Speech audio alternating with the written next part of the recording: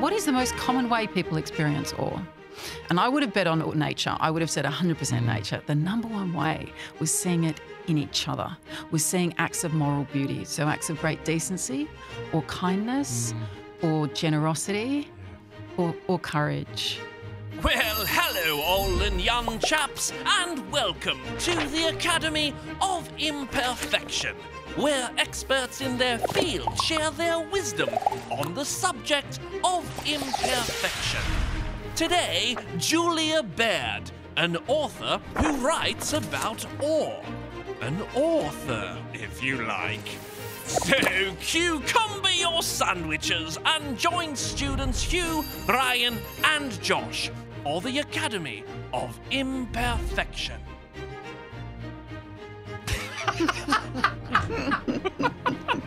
Yeah.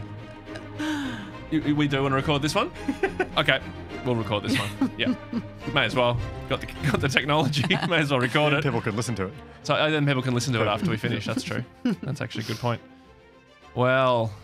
No Josh today, so that's why I'm in charge of the just fading down the music. That went pretty well.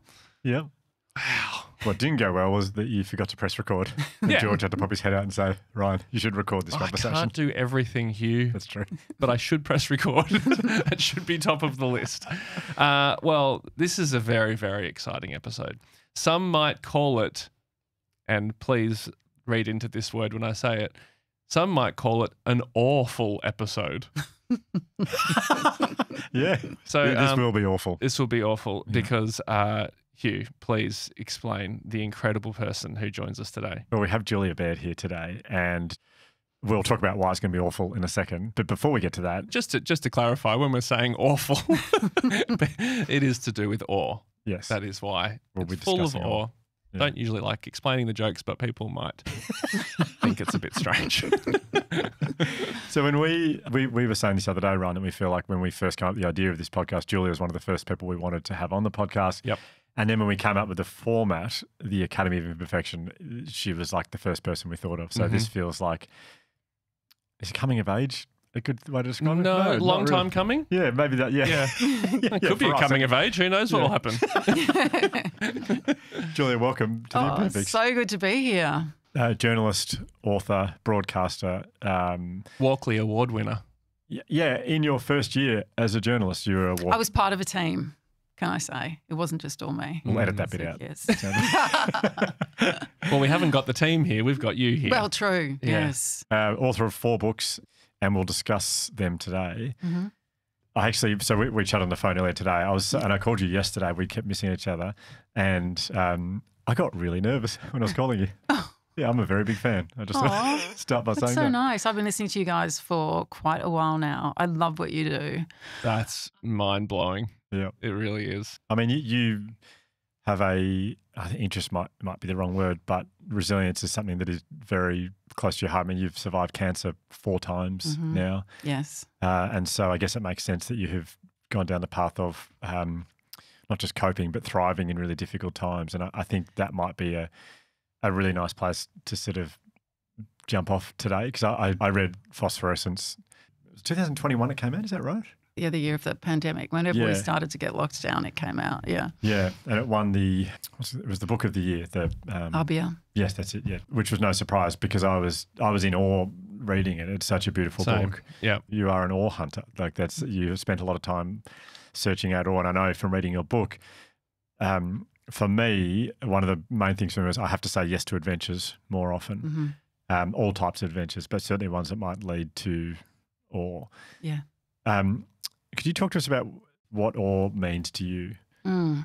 So awe, I see, is it's something that, stops you in your tracks. So you're really just marveling at something. And in that moment, I think you're likely to forget about yourself, and you are likely to feel small in a really healthy way. Like, we talk so much about occupying space and having authority and filling up rooms and filling up spaces, but actually we forget that being small is really psychologically a comforting thing. Yeah. And there's a whole body of research around it which shows that the more exposure we have to awe, the more calmer and content we are, but also the more we are likely to feel like inhabitants of the earth.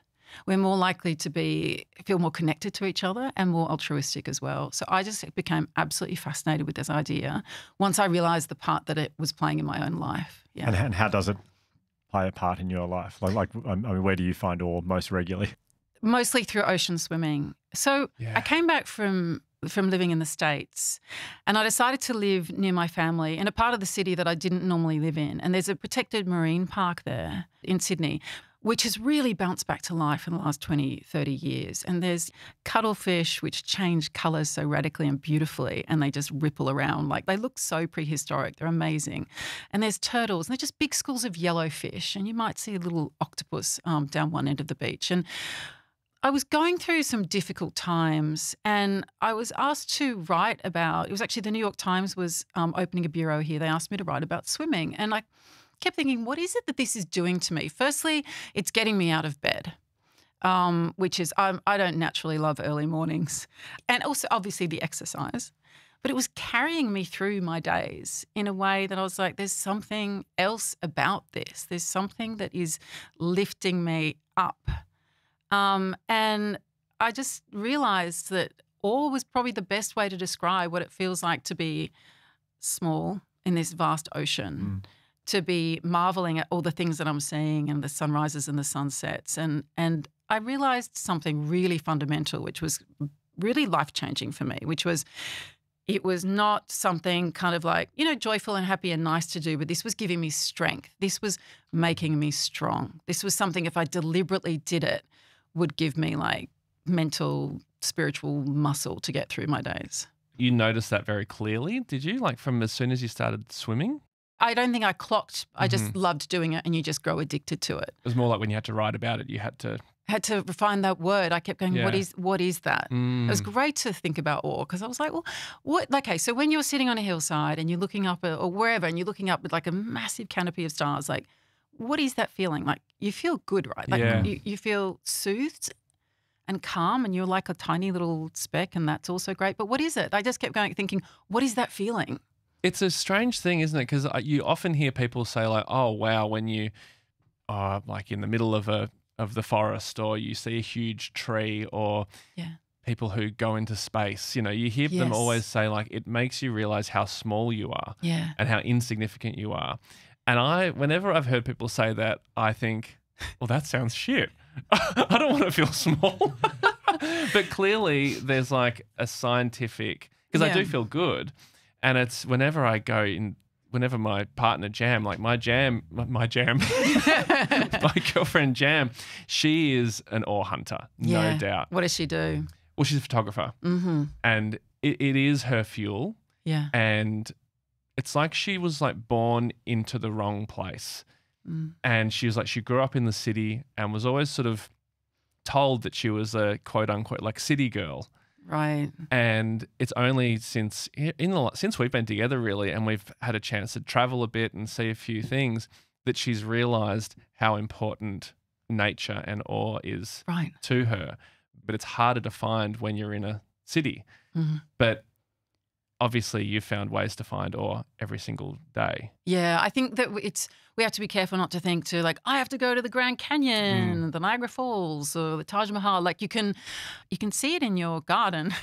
You can see things to come to life in there. You can watch sunrises and sunsets. You can observe what, I don't know, the birds are doing. There's been a bird like been nesting in one of my local trees and producing little chicks, which has been like so delightful. You can see it in other human beings. I think it's important to realise you don't need expensive trips away, but yes, getting closer to nature. Also things like music and architecture and sporting matches, and Taylor Swift concerts. So they talk about that experience as like collective effervescence, that high that you get.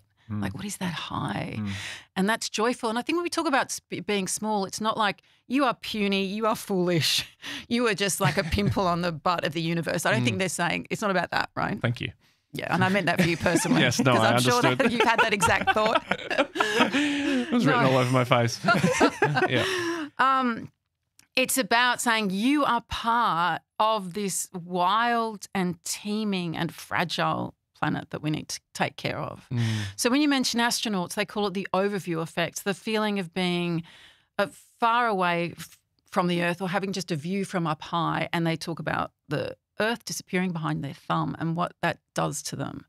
And how a lot of them go up and they're doctors and they're engineers and they're teachers, and they come back and they are philanthropists and poets and philosophers and theologians. They've realised our connectedness. They realise the national boundaries don't matter at all. You realise how important it is to protect and preserve what we've got. So I think it's small in a really good way. It's almost like getting out of, and I guess there are different experiences, but whenever we, hey, sometimes you find yourself in a bubble of sorts. Yeah. And that might be like a work bubble or your house or your suburb. And that becomes your whole world. And that world, whether it be your job or your suburb, it feels like the most important thing. And it's only when you get out of it do you realize, oh God, the world is so much bigger than that street of shops that I've spent my entire life going up and down. Yeah. And then it's like your brain is like broken open or something, and your perspective just shifts. That feels like awe to me. But I just wanted to ask you with awe and figuring out what that word was and how to describe that feeling. If you weren't a writer, do you think it would have been as easy to access what you've discovered? I think that's a good question. I wouldn't be able to articulate it for other people maybe. And I wouldn't be as clear about all the other research and how it just ties into just such a common thirst that we have. I was making sense of it when I was writing about it. And my mind was boggling. Like I could have kept going on and on and on and on. I didn't have a section on sport and I didn't have a section on music. I didn't have a section on architecture. All of those things are amazing when you think about them in terms of awe.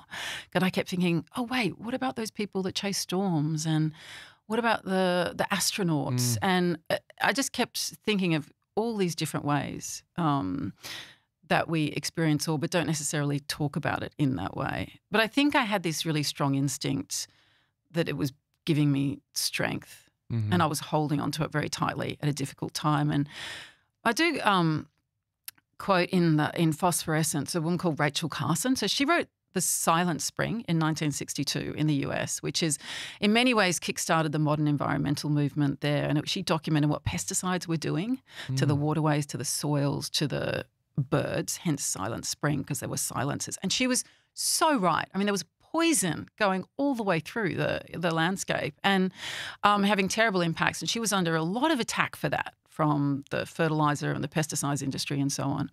And what she did during that period, while writing it and thinking through it, to fortify herself was to pursue wonder and awe. And she would take her nephew Roger walking through the forests of Maine, and they would go along rock pools at night with torches and shine them in to see what's been happening. But so she said the work she was proudest of, which was a few years before that. In 1956, she wrote an essay on how to teach your children wonder.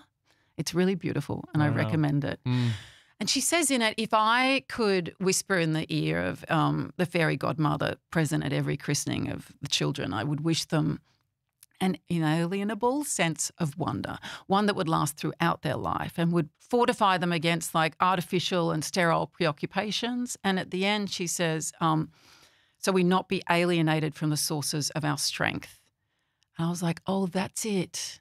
That's it. We forget this makes us strong. And it's not about, oh, all these terrible things are happening in the world. Don't worry, lie under a tree or go for a swim or, this is about all these things are happening in the world, in your local street, in countries, in battlefields, and in your own heart and your own home. You need to find out what makes you strong, and you need to pursue that. So that's really beautiful. For people who are listening to this thinking, I probably need to seek out awe a little bit more, where would you start? So what scientists use now, they measure the impact of awe on us in all different kinds of ways. They'll get a bunch of students to walk through a park, see what happens to their heart rate, see what happens to all various different measurements, and have found, for example, with forest therapy that it's incredible what that does to your physical and your mental health. Vision of green can even help. Being near a park, even having green plants around you, all these things really can help. Sight of green and blue is very helpful. One of the ways they measure it is through goosebumps. So the good test for yourself is to think, when did I last experience goosebumps? Like the series of books.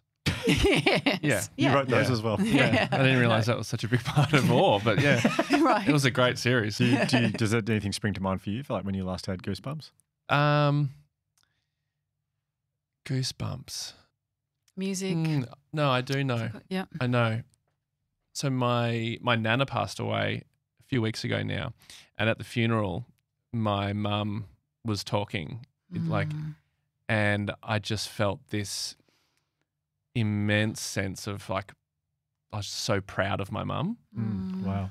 And it was just so powerful, and I rarely get outwardly emotional, I think, and I don't really know why that is. Yeah. But I had to talk as well. I wanted to do. I was sort of speaking on behalf of like all the grandchildren because I'm the oldest, and I was just like, and I hadn't planned to say it because I didn't know how I'd feel, obviously, about mum speaking. But mum has gone through a lot in the last year. She lost her sister as well to cancer.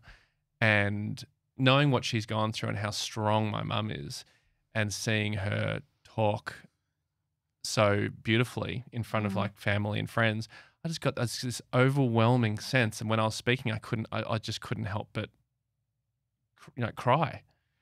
But the goosebumps, I don't know if that's goosebumps, Yes. but it was just this overwhelming feeling. I was sitting in the seat watching her speak, feeling so proud and goosebumps and tingles.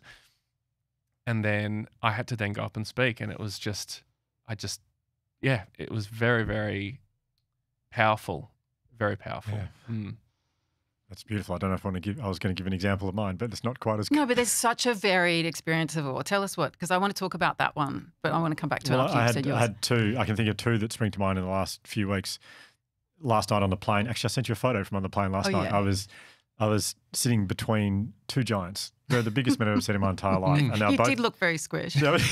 They were taking up, both of them were taking up half my seat. So I was like completely sandwiched, 2.5 hour flight. I thought, gosh, this is going to be challenging. And I was just listening to music, and the song All That Really Matters by Teddy Swims, it's like a pop song. And I had goosebumps, like just listening to the lyrics of that. Wow. What was in the lyrics? Find someone to love, find someone who'd die for you, find someone who'll be there for you. And it was just repeated, and it's such a beautiful song. And I'm not really big into pop music, but it really got me. The other one, about a month ago now, Grace Tame, who we had on the podcast, asked me if I would run with her one morning.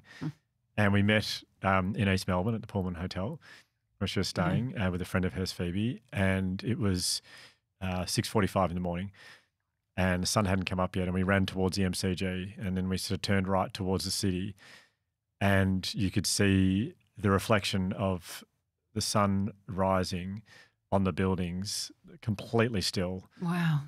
Not a breath of wind, not a cloud in the sky. And Grace has this thing when she runs where when she runs past someone, she says hi to them. She greets everyone that runs past her, whether they've got headphones on, whether on their bike. Right. She says, morning, to every single person. And it was a combination of, so I had goosebumps already because I was really cold. Yeah. And then just seeing the sunrise, the reflection of the sunrise, the frosty morning, being there with Grace and Phoebe, and then and her greeting everyone. It was so endearing. And I had got goosebumps. So my goosebumps got goosebumps. Yeah. It was just double goosebumps. Oh, That it was sounds just amazing. incredible. I was on a high from that for the rest of the day. Right. That's the high that you want to bottle. I think I've had goosebumps from Grace because I so admire her. It's her courage, but it's also the way she keeps trying to make things better for other people. Like she fights so hard for other people that those kinds of things won't happen to her before. And to your point, so the reason I then went on to write this book called Bright Shining, How Grace Changes Everything was about not because... Grace Tame. This is Yeah. although you could write that book. Grace changes a lot. Yeah. In fact, you've got Grace written above your front door. Yes, it's been graffitied above I don't know if Grace Tame did that, but it's been graffitied above Right? I'd love it if we saw the footage of her tagging her name as she left. I'll put a spray can. Anyway, but so after looking at all the research on awe, there's a man called Dacher Keltner. He's from the University of California, Berkeley, and he's done lots of work on awe. A man who, when I was doing regular therapy with my old psychologist, she recommended me to look into Dacher Keltner's work. And Right. she said, I'm sure she'll be fine me saying this. She said, you should definitely look into Dacher Keltner. He's incredible. And doesn't hurt that he's easy on the eye. Every therapist should have such things in mind. You know? Definitely. It's Just important to helps me. on you. Yeah. Oh, it's true, actually, because he's got these like tousled grey hair, and he's always like, you speak to him, he's like, I've just come back from the Himalayas where I've been like, rafting or trekking or whatever. So he did a study relatively recently, which was across countries, 26 countries, 2,600 people, to try to find out what is the most common way people experience awe. Is it through, symphonies or waterfalls or architecture or big stadium concerts?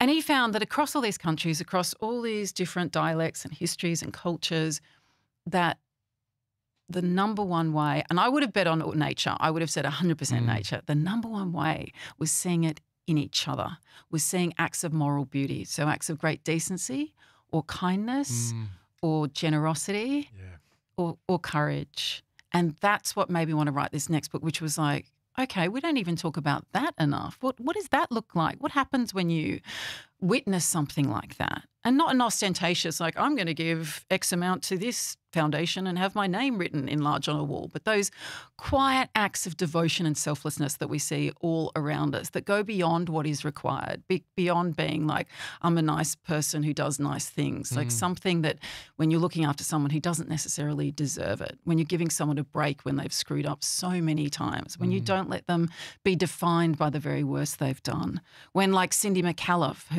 whose mother was murdered by a teenager in a Brisbane car park, just held a press conference a couple of days afterwards to say, do not use this to racially vilify a group of people. It stood up there with a member of the African American community in the middle of her grief. Said my mother was about peace and she was about love and she wouldn't want this. Wow. Michelle Turvey, whose son Cassie is 10 years old. He's got goosebumps then. Yeah, full of so much joy. His teacher said he was like the moral compass of his group of friends, just a beautiful kid, like killed. And she came out and again called for peace and called for unity and is working with is working with police on the question of racism from the blood donors who go every 2 weeks. And I spoke to blood donors who've been doing it for 50 years. They take vacations and give blood in like all these glamorous spots around the world and can tell me all the different ways they extract blood. Now, when you think about it, we're used to the idea, okay, blood donation, that is such a profound act. You don't know who it's going to. Who? It could be a complete dickhead. But there's a need and you as a human will give your actual blood so that they can walk or so that they can live another day. So I found that really interesting. So what you're talking about with your mother is a classic example of that, a recognition of who she is and what she's overcoming, and the fact that in even these moments of great grief or horror or pain or mourning, you can see beauty. It's quite amazing because then, you talked about being, us being awe hunters and trying to seek out awe, but it actually kind of empowers us to be awe spreaders. Totally. In many ways, like the way that we behave and act around other people, without being ostentatious about it, like you said, like without being performative about it necessarily, but by just being gracious and forgiving when you need to be can spread awe yourself. Yeah. So a little while ago, my 7-year-old son and 4-year-old daughter were playing in her room, and she's got a very springy mattress, and they've both worked out that if you jump in the air and land on it with your bottom, with your feet hanging off the edge, it sort of propels you forward, and they can spend a long time playing that game. It's great for me because I can literally lie in bed and watch them do it. And my 7-year-old did it the other day, and he jumped really high and he just got the wrong angle and he went flying headfirst across the room. It was like something from a cartoon. Right. But he's like parallel to the ground, head towards the cupboard. Oh, and geez. I could just see, I was like, well, this is going to be, I had time to think this is going to be really bad. This will suck. Before it happened. You had time to put really in the sentence as well. Wow. Some would say you could have been more efficient, but yeah. I had the time. So he plummets headfirst into the cupboard and he's beside himself and very distraught and very upset and very stressed. And I sort of forgot about Elsie, the 4-year-old, and I gave him a big hug and I took him downstairs, tried to find Penny so she could help. And then I went back upstairs and I found Elsie. She was literally in the fetal position on her bed, sobbing. And I said, what happened? You all right? And she said, she's only 4. She said, what happened to Benji? She said, I feel sad of him. and she's trying to say I feel sad for him. And I was just thinking that gave me goosebumps because I was watching my 4-year-old daughter display empathy. Like it was empathy. She was feeling exactly what he was feeling. She was so upset that he was upset that it made her cry. But the sentence, I'm sad of him, in such an awful moment where both my kids are crying, it filled me with so much joy. Right. And so much warmth. And it got me through. He was really hurt and we were a little bit worried about him because he was head first into a wall. Yeah.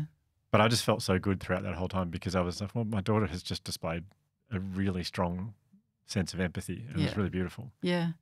So can we talk more about grace then? Because that really, so we're going from awful to graceful. With grace, are you hunting grace as well when you're getting about your day? You're looking for acts of grace or moments of grace as well, or is it something that you just definitely looking for it? Because it's like, how do we encourage more of it? Like genuinely. Like that remarkable goodness. Like how do you foster it? Like I was really consumed with that question because a lot of research that shows that it is actually contagious.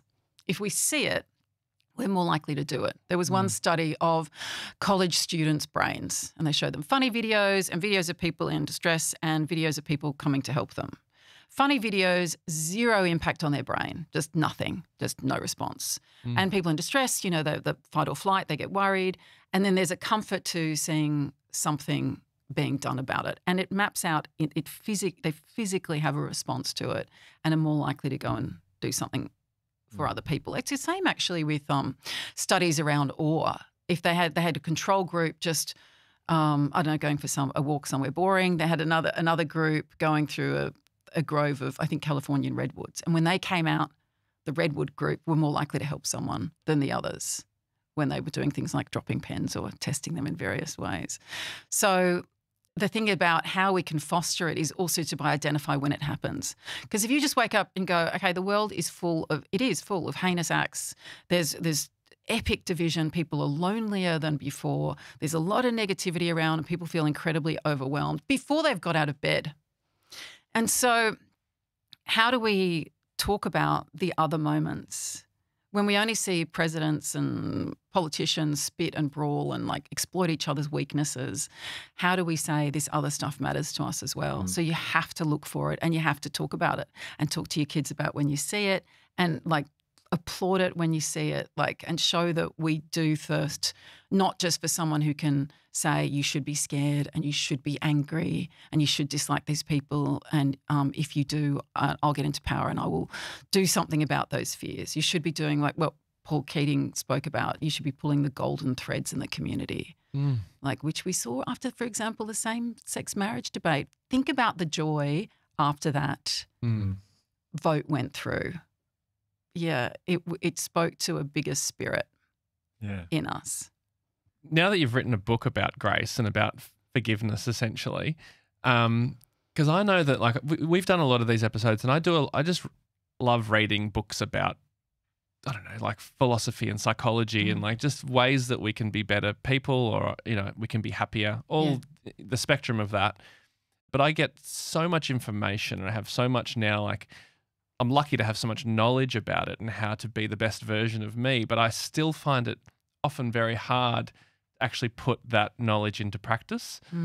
And so I just wanted to ask you, so with grace and forgiveness, now that you know so much about it, do you still find it hard at times to forgive people in your own life? Oh my gosh, yes, absolutely. It's funny, like my dad was teasing me about this recently because someone sent me a text message and was like, oh, I don't know, someone who'd been like quite a jerk to me and was like, oh, let me know if I can do anything to help you. And I was like, yeah, you can get stuffed, you know, and Dad was like, ooh, put that in your book.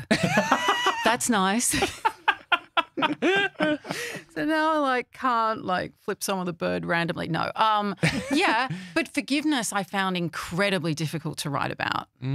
Like all hunting is very obvious, being like completely decent and like kind and courageous, all those things, and being good in a way that's really strikes awe in other people, that really makes you stop and think.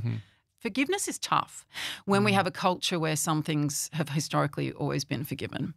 For example, male violence against women. Do you just say, okay, I'll just forgive that when there's just no consequences, when people are barely reporting it, let alone going to jail? Like, what are we doing there? And are we just asking people to accept a status quo? So I think it's important to know that forgiveness is not separate to justice and consequences and those kinds of things, because I've grown up with the value, like my mum was really strong on forgiving, and I could see how it can change people's lives. I can see how you can unburden yourself, and really you're doing something for yourself when you're cutting yourself off from bad things people have done to you. But I've also reported a lot on sexual violence and also domestic violence, and I've seen it be weaponized against those people. This bad thing happened to you. Okay, now forgive. Even when there's no remorse. So when they go through, for example, restorative justice conferences, remorse has to be there before they'll even put those two people together. So, yeah, I think about it a lot, and I lean strongly towards forgiving, but I think you also have to protect yourself when you've got toxic situations. It doesn't mean being rolled over, And that's why what makes that story you told before about the woman who asked everyone not to use this as a way to racially vilify a group of people. It's incredible to have that perspective that soon after something tragic happening. I can't imagine how hard that would be if someone has, and I just imagine it would take a lot of work to get to a point where you can forgive the person who's brought you so much pain. Yeah. But I don't know, like this is a terrible comparison, and I don't mean to compare the two, but road rage, for example, they drive off and you're angry for an hour. Yeah. It festers in you. Yeah, exactly. But if you were able to go like, oh, well, let's assume it was an accident. Right. I forgive the person. Or was that person, are they in a relationship of coercive control? Yeah. Have they just been told by their partner they don't love them anymore? Have their kid got a terrible diagnosis? I mean, who knows? Or they could just be a jerk, in which case they can continue being a jerk because those people exist in life. But it is about like protecting your own heart in a lot of ways, and a lot of people call it an unburdening, which I think is a really useful term to use. So there was one woman I spoke to called Debbie McGrath, and her brother was killed when he was 20. She was 24, and it was like his best mate just shot him one night. Never given a reason for it. Wow. And literally were playing darts at the pub the night before, just shot him, killed him. And he went to jail. But she became possessed with such rage that it ate her up. Her inside. She got diabetes. She slept walked. She was insomniac, put on a lot of weight. It affected the health of her father. And she said to me she couldn't even look at a sunset without thinking of murder. How would she murder this guy? And after 10 years, she sat down with him in this restorative justice session and said to him, this is what you did to me. And listed all of the things and what had happened to her. This is what you did to my father and his health. This is what you did to my brother's son, who hasn't had his father for his whole life. And she said there was a point during that conference where she just kind of unconsciously just looked around because it felt like this weight had been lifted off of her. Just by sharing what she'd done saying to you did, by just getting it off. And then she said she felt at the end as though she'd got the suitcases of what he had done to her and left it at his feet. That was his, and that was not to do with her. And then when she left, the thing that she'd struggled with most is being able to love again, because to her love was associated with loss. But now, after that moment changed her life, and she has a grandson now and grandkids, and she's able to love them, and she's so relieved about it. Wow. Yeah. Was it purely just the simple act of like telling the story to him and this is what you've done? Was that the thing that enabled her to be able to like move past it to a certain degree? I think so. I think a lot of it is almost in the symbolic sense of this is yours. I'm not going to be defined by the horrible things you have done. They are yours, and I'm giving it back to you. And I'm telling you what it meant, because you have to know this isn't just about breaking a law. This was about devastating a family and beyond that, let alone stealing someone's life. And I really noticed that I interviewed a lot of people who'd been through significant trauma, and that was a real thread. When I spoke to Arnie Lorraine Peters, who's a stolen generation survivor, and she's like, forgiveness, I don't even understand that word. She said people often say to me, like, talk to me about forgiveness. And I say, why? That's your shit. That's not mine. Why are you asking me to? And I don't know if you remember that Scott Morrison on One Sorry Day gave a speech in which he said, saying sorry is one thing, but now like it's time to forgive. Forgive is another thing to do. And they were just like, get in the bin because you can't put that burden. Like, why is the burden on the victim to deal with the mess that has been made? That said, I do think that you can have profound moments of forgiveness. But when I was thinking about grace and I spent time with Arnie Lorraine, who had been taken as a child to the Cootamundra girls' home and had a horrific experience. And yet I see in her the most astonishing grace. She is a person who's so kind of strong and kind and is continuing to walk alongside and hope that things can get better. Like she just had such a striking spirit that I thought that to me was where the grace is in this situation, not coming down and saying, oh, all this is over now, right? We can all forgive this nonsense now. So, but forgiving personally, aside from like broader wrongs that are being done culturally, can, I think, free you. It just frees you. Yeah. I was wondering if you wouldn't, and maybe the answer's obvious, but I just thought I'd ask anyway. Yeah. But you talked before about like before you went ocean swimming. Yes. Sorry, this is going back a little bit. But before you went ocean swimming, you were struggling with some tough things. Are you talking about your cancer, getting over cancer, or is there other things that you would?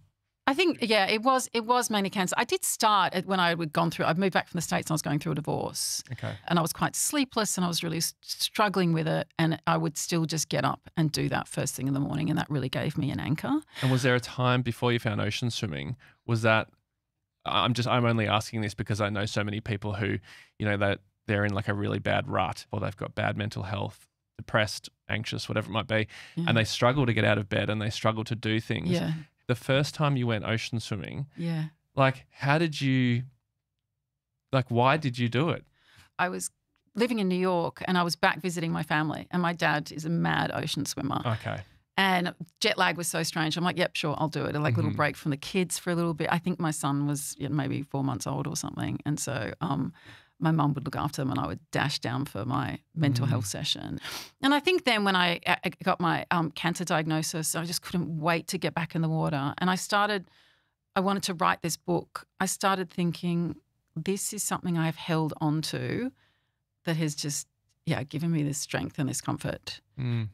So I called my book Bright Shining because it's from a line in Amazing Grace. When we've been there 10,000 years, bright shining like the sun, because to me it's like the sun. It warms us, it comforts us. It's also gritty and noisy, and like you get up close and it's all, a whole bunch of explosions and going on. I don't think you should ever see grace as an easy thing. It's not just about being nice and polite. It is hard to act this way in the world sometimes. But I've found that people often sing it when they have no words. And I found that again and again. Stories and studies of people in prison cells or after major public disasters, them saying it. And there was a time when Obama sang it. Can you remember this? Yeah, I do remember, yeah. And it was after the Sandy Hook shooting and, all these kids, 26-year-olds killed, gunned down, and Congress did nothing, and he was at his wit's end. And he thought, I cannot go to another one of these funerals. What can I say now? What can I possibly say? Because we've not done nearly enough to deal with this. We've done nothing. And then another mass shooting, and he's asked to come and speak because a friend of his, a reverend, was killed in it in Atlanta. And he speaks on his podcast with Bruce Springsteen, the Renegades, about that moment and how coming down he just had nothing to say. But he'd been corresponding with Marilyn Robinson, the author, about grace, that reservoir of goodness which goes beyond the everyday ordinariness of things. And he spoke about it. He was like, if we don't have that, what have we got? If we don't have grace, and there's kind of, in a sense, that there's a mystery to it. And then he stops, and there's quite a long pause, and he starts to sing it. And you see the faces of people behind him. They start to rise, and they beam. It's and amazing. People are crying. I haven't seen this. Oh, you have to. Check the show notes. We'll put a link to it. Thank you. Yeah.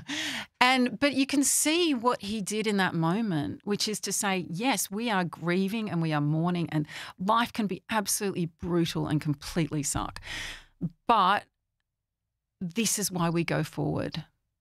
in the midst of all of this, we can be better and we can do better and we have each other and we love each other and we're mourning because we love. And it's like, it just completely blows me away. So it's a really long answer to your question. Beautiful. But yes, I've had to hold on to those things. Wow. So I'm really interested, while we're talking about grace, on the topic of grace, the link to spirituality and what spirituality is to you and has been to you along your journey. Yeah. Well, that's a really big question. Spirituality, I mean, I think when I'm talking about these subjects, I often think there's no word for that. What is the word for awe? What is the word for the way you feel when you experience awe? What is the word when you witness like a moment, like a really deep kind of grace of that kind of goodness that's undeserved, of people who loving the unlovable, forgiving the unforgivable. And actually a lot of that can be, those words and ideas are within spirituality. Like it's recognizing that we are not just, lumps of flesh, but we have hearts. And, I love that experiment where the guy it was a doctor who tried to measure the human soul, and he came up and it was 21.3 grams. Oh, that's right. Everyone always says 21, it's 0.3.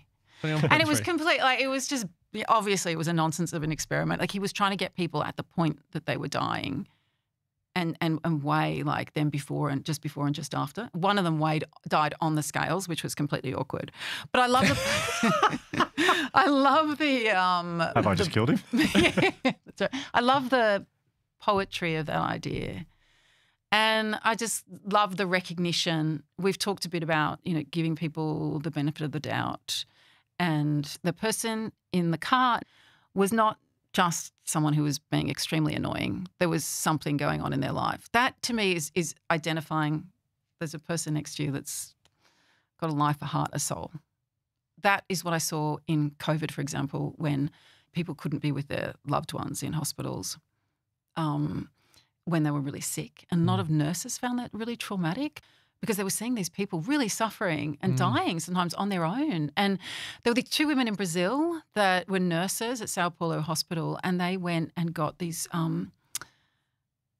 rubber gloves and filled them with warm water. Oh, wow. And knotted them together at the ends and then slid them over people's hands. So they would have one warm water glove here and one warm water glove there.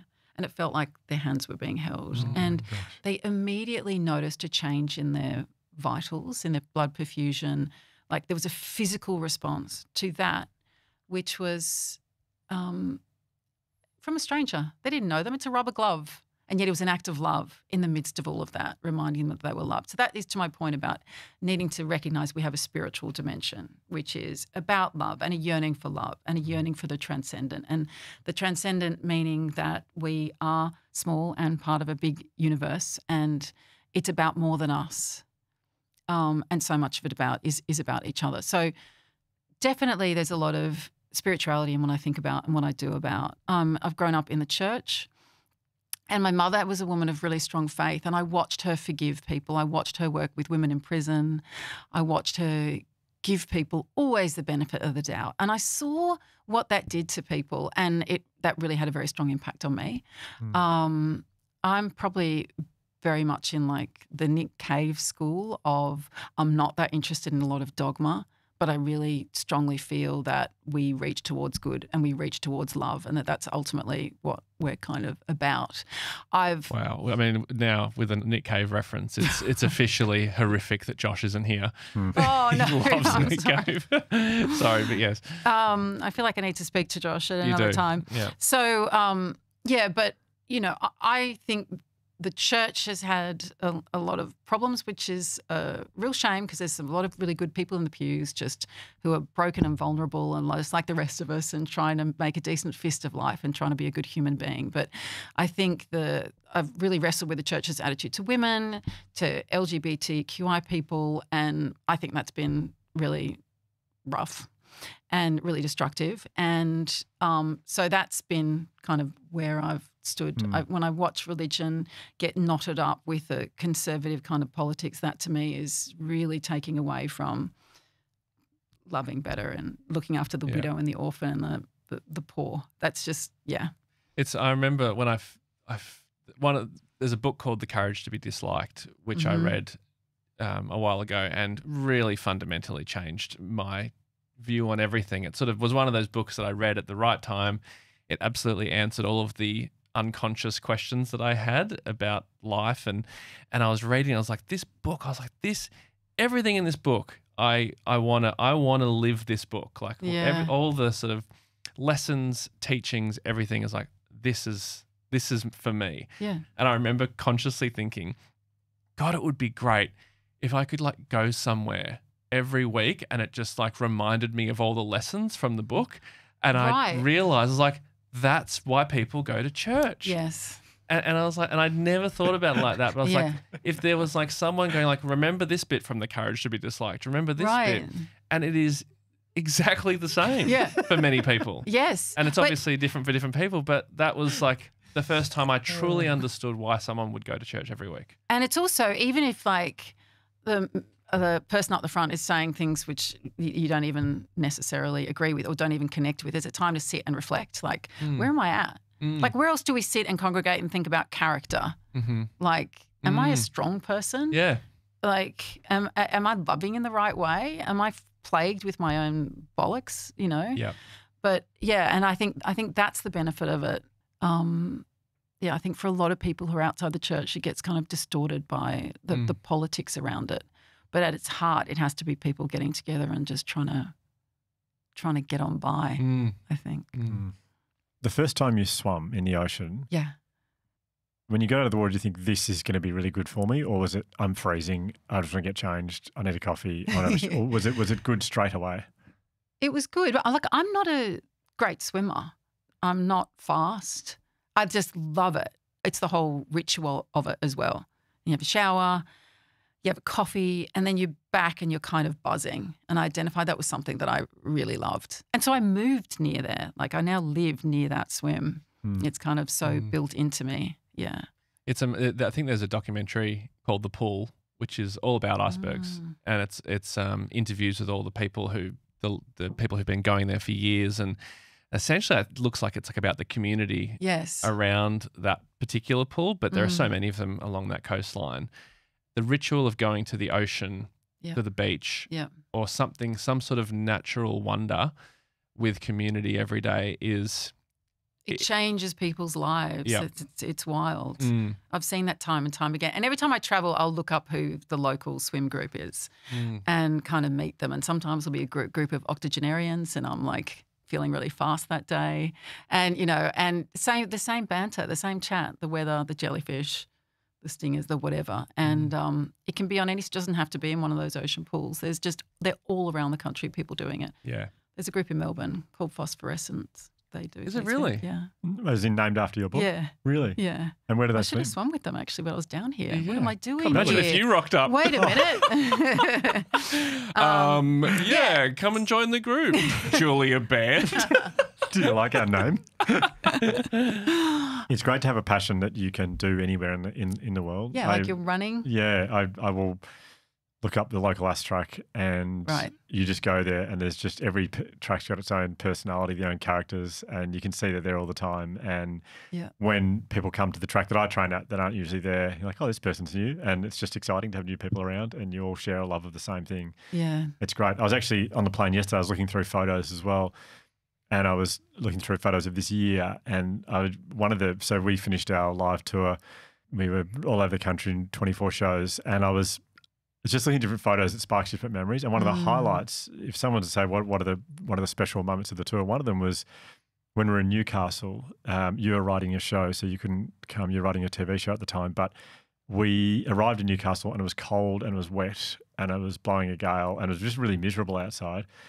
And Josh and Bridget, our producer, and myself walked down to the beach, all rugged up because it was so cold, and got there and there's no one there. And there was a storm coming over, it was dark clouds, it was really windy. Definitely wasn't safe in the ocean, but there's an ocean pool there. Yeah. Beautiful, which we didn't even know it was there. Yeah.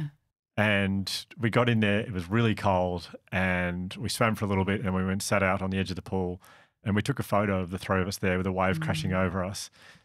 Like, it was just the most incredible moment that we had. That sounds gorgeous. I remember that day and you guys were going to go and I was like, and I was on like a writing deadline, and so I knew I had to get this thing finished. But now, separated from it, I regret not going to that Having swim. that experience, yeah. And this, like, I struggle with this all the time. It's like prioritizing those things over work, but work always feels so Yes. important in the moment and feels so, and it, you know, and sometimes it is. Sometimes you are in a deadline and you have to do the thing. Yeah. But I look back on it and I go like, oh, it was like an hour maybe. I should have just gone. Yeah. And it helps you work, actually. It But probably doesn't would have. feel like it at the time. No, yeah. at the time, like, I cannot break to do anything fun. Must work. Yeah. And then you step away from it, and months later, like, I can only imagine how incredible that would have been. And in my mind, in the moment, I was like, I can't go. I can't afford to waste the time. Right. When in reality, it would have been this incredible experience Yeah. and would have lifted me, so high, Yeah. and I would have had that memory forever. So yeah, it's such a good reminder to always, whenever those opportunities come along, like, just take it. Take it. Do it. Mm. Yeah. Well, it was like the influence of your book to me was say yes to adventures or say yes to Yeah. slightly difficult things that you probably wouldn't usually do. Yeah. Like I wouldn't usually jump in, an ocean pool and when it's getting dark and it's cold and it's windy, I just wouldn't do that. Mm-hmm. But that's the influence the book has, I found, for me. Oh, that's so good.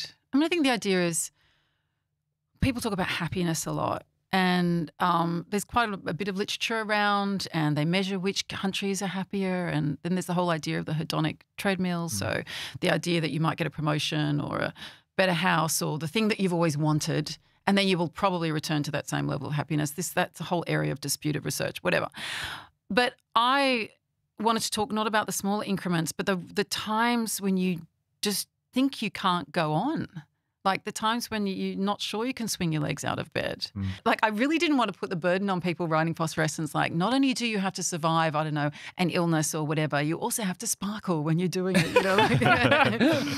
Really, like you can be sweary and cranky and grumpy and like none of this will change it. But you'll find that if you build these things into your life and you do it with other people, because a big part of awe is sharing, that it will slowly and strangely make a real difference. And it's incredibly powerful. One of my favourite books I read during this time was called The Sound of a Wild Snail Eating.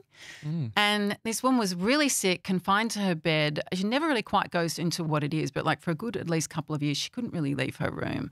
But a friend gave her a plant that had a snail on it.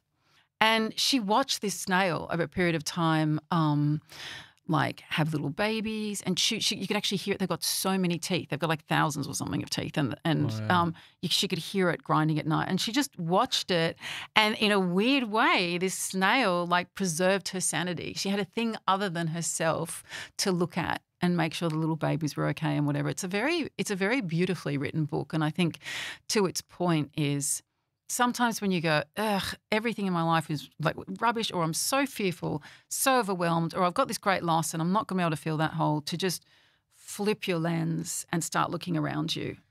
On that, I'm pretty sure I read that you said, could have been in Phosphorescence, but you can't receive awe through a screen. Yes. And I think because I think often people in times of need, they'll turn to their phone, obviously, or they'll turn to TV as an escape, as a way to. But that story says that like, well, you wouldn't get the same level of awe from seeing a documentary about that snail and the plant that you would from it being there. So why is that? I struggle with that actually, because now in my feed on the gram, I just get so many like breaching whales and octopuses and funny little sea slugs. The algorithm has you in its clutches, yeah. And I love it, but I also get exhausted by it.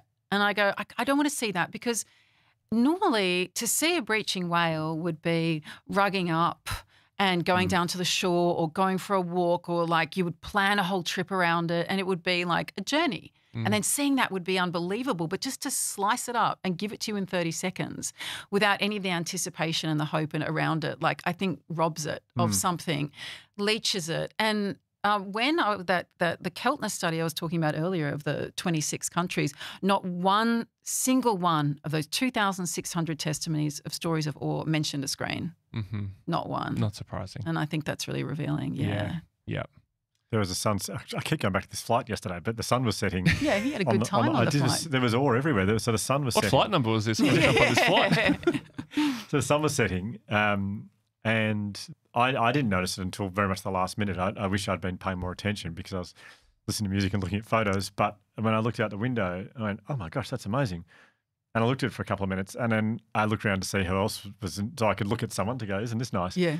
But every single person was On their screens. Was on their screen. And so I'm sure people were surrounded by a lot more before the advent of the smartphone. I feel like we would see it all the time. Yeah. Well, you're more open to it. I think in the future we're going to go to places to pay for black spots where you can't access phones. Yeah, right? that'd be Yeah? Yeah, there is somewhat of a relief when you get somewhere and there's no phone coverage, isn't there? I love it. And I took my kids to Ningaloo when I was writing this last book and to swim with the whale sharks. Yes. And I loved, Ningaloo is probably the best place I think I've ever been. Like just the beauty of it. And the fact the reef is right off the shore. So, at low tide, you'll see the coral like sticking up through it. So you just take one step, two step, and then you're in.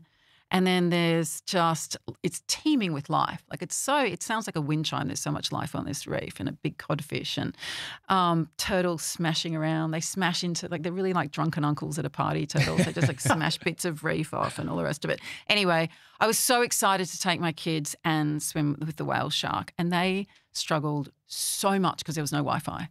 I was a bit like, yes, excellent, I'm out. And they were like, no, like it was this trauma that they were without it. And even I heard them speaking recently, and one of them, my daughter was saying, I said, oh, can you remember that time we went away and we didn't have Wi-Fi? And I was like, guys, what about the whale shark? And they were like, oh, yeah, that was great, but we're not doing that again. Fascinating. I mean, I totally get it for that age. Like, of course. That age is everything. Yeah. Penny, if you're listening, I promise we'll go there one day.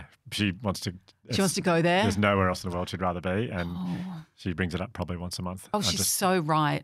Yeah. We will get there. Yeah, and Jam, we will too. All right, I'm coming as well. And Julia Baird's going to be there, Jam. Get a little bus, yeah. Jam would love it if you came along. Can I ask about you mentioned before, I mean, you don't need to go into the details of it, but I mean, there was a point in your life where you're going through a divorce and also you were unwell. You had cancer, is that that right? was maybe like 4 years afterwards or something. So, yeah. Right, okay. Yeah. What's it like to know everything you know about resilience? Yep. To receive a diagnosis like that, what happens in that moment? Are you thinking, okay, are you pragmatic about it? Are you, here's all the things I know that are going to help me, or do you go to a pretty dark place for a while?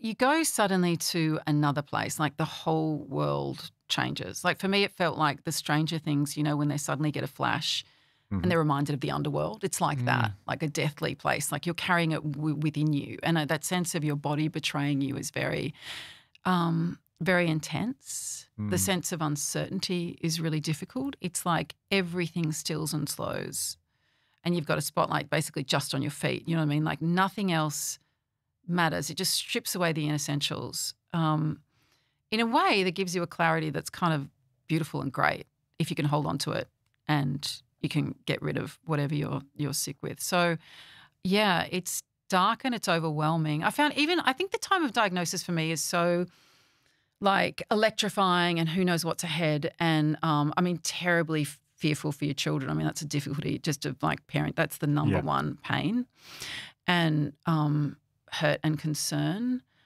Sometimes it's more bleak afterwards when you're in so much pain and you're trying to rebuild and physically get back together again. Like there's kind of a quite strangely isolating period. So, yeah, really, the diagnosis is it is a thunderbolt. It's really shocking.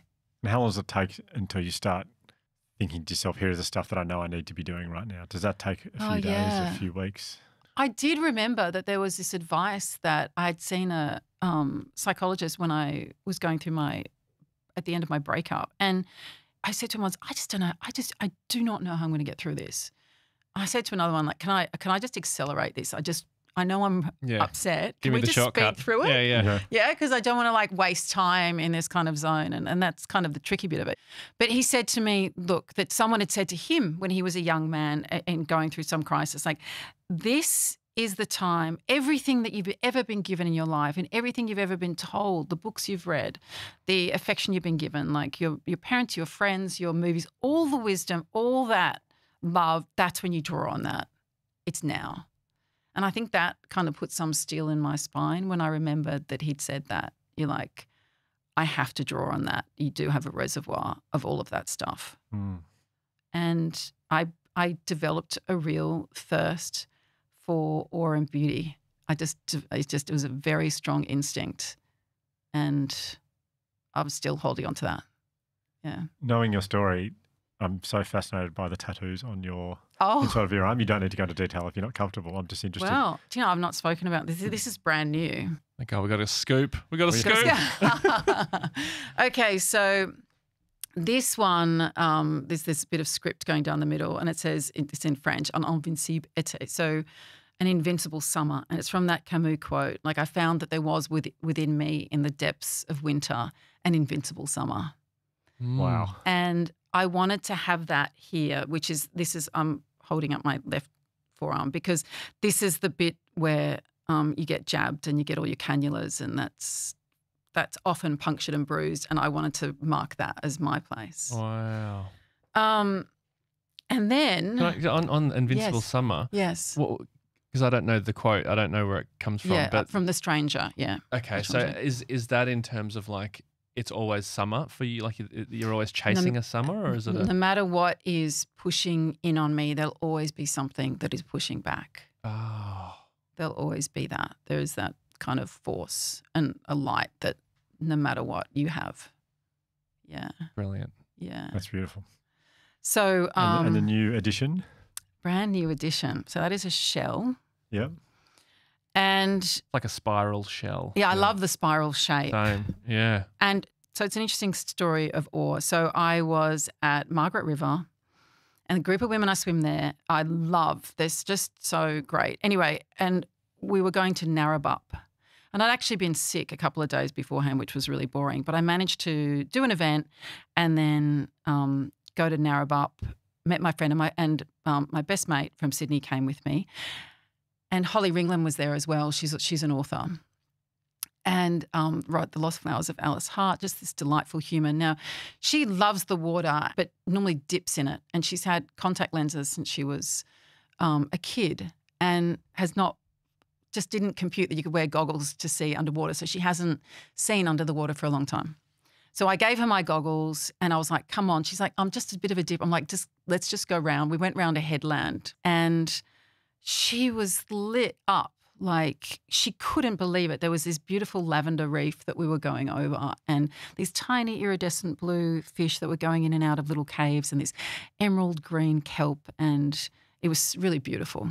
And I was so happy to be in the water. And she just kept popping up and just brimming with the joy and the excitement of it, and kept telling me in this kind of gargled tone about contact lenses and being a kid, and I was trying to work out what she was saying.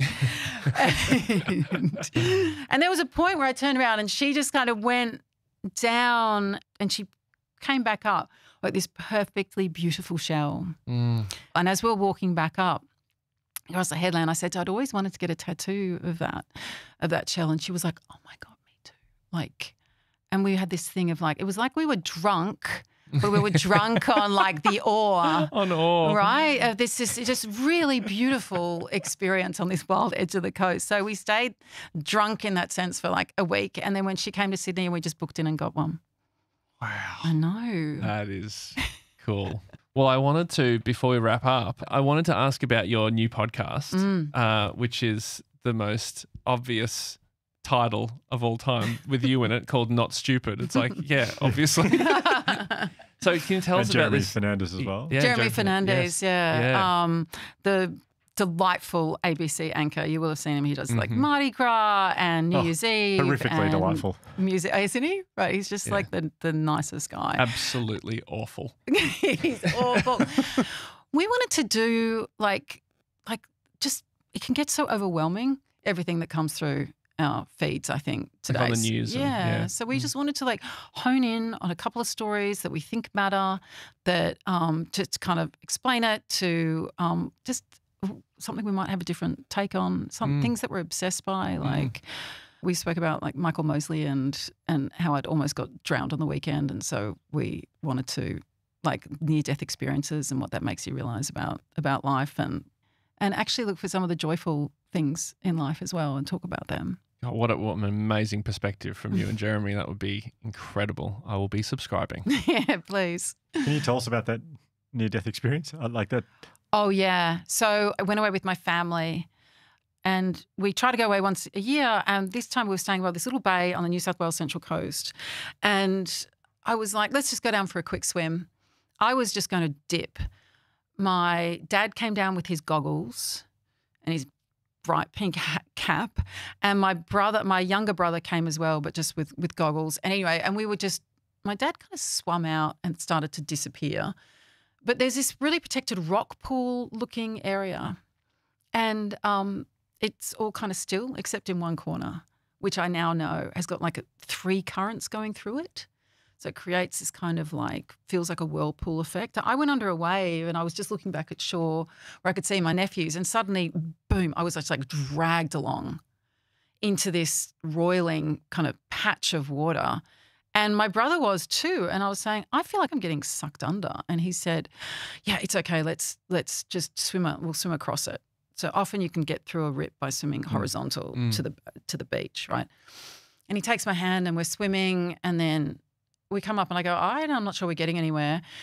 And this was our mistake to keep trying because we were swimming straight into it, into one of them, into one of those currents. So we got exhausted after a couple more goes. And he just turned to me and said, I can't do this. I can't do this anymore. And I was like, okay, because we discussed, should we go out? Should we float with it? Because that's what you do. If anyone's listening, be calm and float with it. Yeah. Put up your hand. You need help. But where we were looking, one of the currents was smashing onto the rocks. So we looked like if we were going to go with it, we would have got just sucked in. So we were like stuck in this area. Anyway, and he was like, okay, Jewel, like just be calm. Help, like at the exact moment he was telling me to just calm down. And he puts his arm up and then a local came running down. His wife was on the beach but didn't come out to us. He literally said to me afterwards, you guys are obviously not locals. People die in that spot. Like he didn't want to, like people die. There's a bunch of fatalities in that area because of the currents. And anyway, I think at the moment at which he said he can't do it, and we realised we were flagging and there was no obvious way out, I was like, oh, this is how it happens. Yeah. This is it. It's happened to me a few times like that. Yeah. That's it. Oh my God. But that really strange realisation, I remember thinking, oh, I'm so glad I've got my will in order. Like, and then I just kind of that's what you were thinking when you were in there. thought that. Wow. But then I calmly was like, but where's Dad? My dad was like off like a lunatic out, like somewhere out there. He said to me, they said the beach was getting like smaller and smaller. And anyway, but as we were sitting there and he'd called for help, like a wave came from a random side of it. It was coming over a reef and rocks and kind of pushed us towards some rocks. So we were swim. So we just went furiously for it. And then another wave got us. So we clambered on and then smashed us onto it and smashed us onto it. We just came back. They were all like dripping and bloody. Dripping and bloody as well. Yeah, we were really cut up. Whoa. All down our legs. And then the problem was to get my dad. And so a surfer had also hurt. So he ran down. I just have never thought, man, that is just so attractive, this guy running down the beach. Coming to save my dad. It's so hot. Yeah. Like, I'm sorry, I don't want to offend him because obviously I wasn't, but it was just like there was something like about this surfer coming down and he's in his wetsuit and he's going to save the day because my dad needed rescuing. Like, how have you offended him by saying that? What? Just that I just wasn't like meaning to like perv on him at the same time. You know what I mean? But you can't help but it find was him like hot. Yeah. respect. Yeah. For this king who's coming down. So anyway, and he didn't go straight in either. And I found that really interesting. And that's what the mistake a lot of people make. Just jump in and get them, assess it, see what's happening with the currents. Oh, right. He had one of those inflatable tubes. We were trying to see, and then Dad got sucked into the bit we were in. Well, so what's an inflatable tube? It's like it's like one of those, those yellow things? They look like like on Baywatch, the thing they have with them on Baywatch? Yeah, they have them on Baywatch. I'm not familiar, but they're about, I don't know, I guess 60 centimetres and it's inflatable. But one of my nephews had like got into a lockbox up the top and brought it down.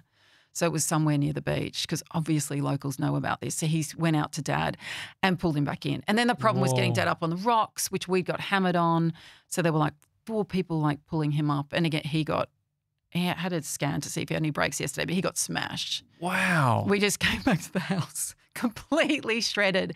And it was just that really wild sense of like, oh, wow, like you think basically reps what to do. You're reasonably confident as a swimmer and then yet so vulnerable in an instant. And you think if you'd written phosphorescence, the ocean would look after you.